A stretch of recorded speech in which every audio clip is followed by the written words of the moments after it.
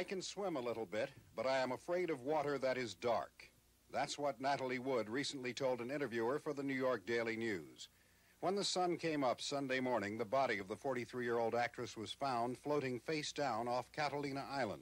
The body was clad in a blue nightgown, knee-high socks, and a red down jacket. Up against the cliffs 200 yards away, the Coast Guard found this 13-foot motorized dinghy. Accidental drowning is the ruling of the Los Angeles County Coroner. The coroner says that around midnight Saturday night, Miss Wood was apparently trying to step into the dinghy alongside the 60-foot yacht owned by her husband, Robert Wagner. She slipped and scraped her face on the left side. Miss Wood had dined at this Catalina restaurant earlier with her husband and actor Christopher Walken.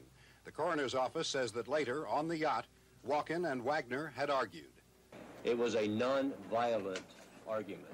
In other words, they were arguing about general purposes. We don't know specifically why. There was no physical altercation. What was was the argument serious enough to make her feel that her safety was in danger and therefore she had to leave that yacht? According to the information we have, no. There was no danger. She felt no danger at all. Just why Miss Wood decided to go out in the dinghy remains unclear.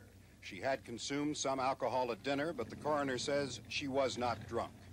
So it appears that a tragic accident has taken the life of another Hollywood star.